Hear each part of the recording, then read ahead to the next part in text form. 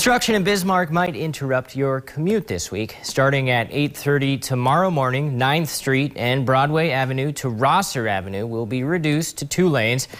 The lanes will be closed for a water main reconstruction. The construction should wrap up by next Friday, June 11th. Also tomorrow at 8:30, Washington Street and south of Expressway Avenue between Bismarck Expressway and Easy Street will also be reduced to replace a water main and reconstruct the roadway. The construction on that part of town should wrap up early July. You can find all the details and detours on our website, kxnet.com.